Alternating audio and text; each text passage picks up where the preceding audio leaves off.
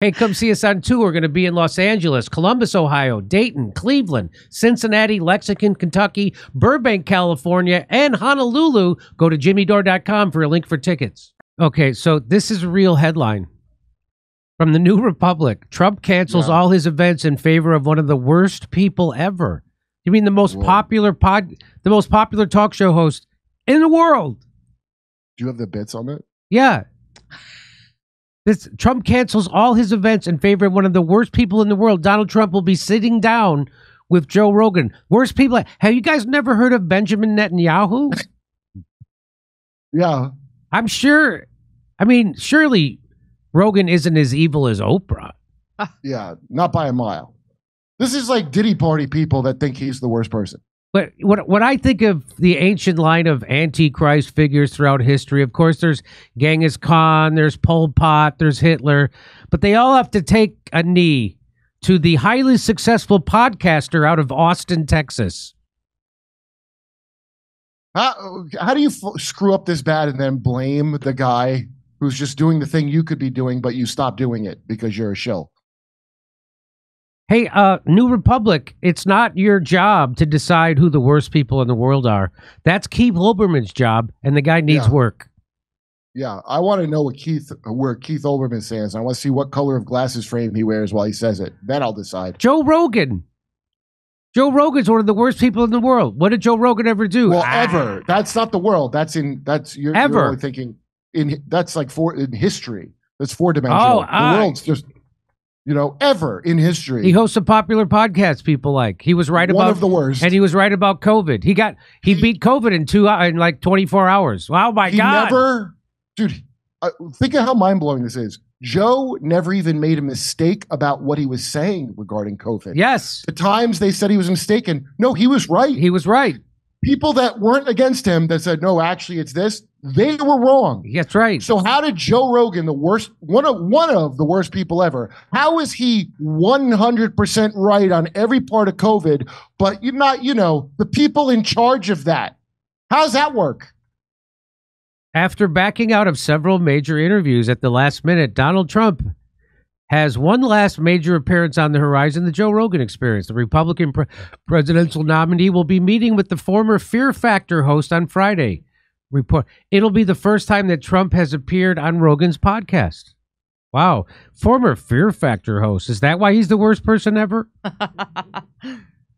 I bet it is. Oh, my friends texted me a picture of the girl who wrote, because, but I'd already looked it up. Oh, I had to see who. Who's it? But keep in mind. Ellie, oh, it's a woman. Wait. Ellie. Just so people understand, she probably didn't make that headline because I read the article because I wanted to know why he's one of the worst people ever. There's nothing about that in her article. Oh, I bet you're right. She's not responsible for that headline. So the editor is the one. The editor did that a long time ago on my old podcast because these stupid SJW blogs would come out, like on Jezebel, and I found out, no, the writer doesn't come up with it. The editor does. Right. So this is written for a dumb, illiterate shitlib to just read the headline and not read the article. If you read the article, it tells you nothing, as you'll see in these slides. So, yeah, over the last several months, Trump has made a concerted effort to reach young male voters by signing up for a slew of interviews with podcasters, including Twitch Banny Aiden Roast, the Lex Friedman podcast, 6 Feet Under, hosted by wrestler Mark Calloway, and Theo Von's podcast this past weekend. Oh, all the lowest class people. By the way, it's Aiden Ross. Are those Twitch Banny? So, oh my God, that's like a worse than a Diddy Party. If you were banned from Twitch, I don't even know him, but I know he's up there in the worst people. So this is the thing you were saying about Rodney Dangerfield and he's with the slobs. He's with the slobs. That's what they mean. Those are all very popular shows. People love those people. So Trump goes and relates to them. It's like Rodney Dangerfield in a movie. What they think being a good person is never mentioning how big Arnold Palmer's cock is. Because it wouldn't be right.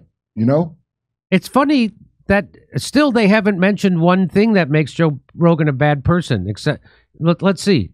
Well, reaching out to young men, I guess. That's it. The only thing they said, he reached out to young men, and I think they said that he supported RFK over Trump.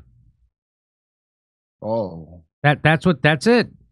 Well, that's the worst. One of the worst things ever. Liberals think Dick and Liz Cheney and Bill Kristol and George Bush are honorable and moral patriots, while Joe Rogan is one of the worst people ever due to all the wars, torture programs, illegal domestic spying, kidnapping, coups, and mass murder Rogan implemented. Yeah. Very funny, Glenn. Yeah. Well, Rogan did legalize torture during the war on terror, so that's fair. Remember that? Remember I that? was like, why is the guy from Fear Factor in charge of that? It didn't make sense. It didn't make sense. Seattle MAGA extremist says, that's not fair, Glenn. Let's not forget Joe Rogan confessed to using ivermectin. Oh, my God. That's a horse apple dewormer. That's worse than having 1,000 baby oil bottles filled with GHB. Wow. Wow. Ivermectin made people go blind, like masturbation. Like, it was a sin. Gunshot victims couldn't get in. They couldn't. Gunshot victims were standing in line. You know how you look to stand in line with a gunshot wound? You know how a hospital would definitely prioritize ivermectin poisons over gunshots. That's how it works at all hospitals. Yeah. It totally made sense. Rolling Stone was right on top of it. Great job. Worst ever. It's still amazing that people still repeat that ivermectin line to me on social media, and they're still not upset that they were lied to. I had someone in my DMs today defending Fauci. Remember how he helped people out during AIDS? Do you remember the movie The Dallas Buyers Club starring Matthew McConaughey? What are you, a boomer? I don't remember nothing past a month. Do you know who the bad guy in the Dallas Buyers Club movie was? It was Dr. Fauci. No matter what propaganda Rolling Stone prints about it, that's the fact. Hey, Kamala's interview might be still on with Rogan. They're being. I got 45 minutes though. She's gonna filibuster. That's gonna be. Listen, 20 minutes of Kamala goes a long way. We all can admit that. That's all you need. You don't need more than 20 minutes of her. You know. But I bet if I was Joe Rogan, and I'm not. But if I was Joe Rogan, I would probably spend the first 15 minutes trying to get her to tell me why she only limited our interview to 45 minutes. Why? What are you afraid of? He won't do that. Joe's a jiu-jitsu guy. And so my favorite, Adam Ruins Everything, where I first was like, really appreciated how good he is at interviews. Adam Ruins Everything. When I watched that, Rogan wasn't aggressive. He wasn't mad. Like, I lose my temper pretty quick when someone says something stupid to me. And he does not, because he's a calm dude, and he's like, it's like jujitsu. So all that would happen is he'll follow any rules they give. They're going to give rules for what you can say, and she'll still cock it up because she's going to collapse under her own weight. And he's not, the whole thing is he's being completely zen talking to people.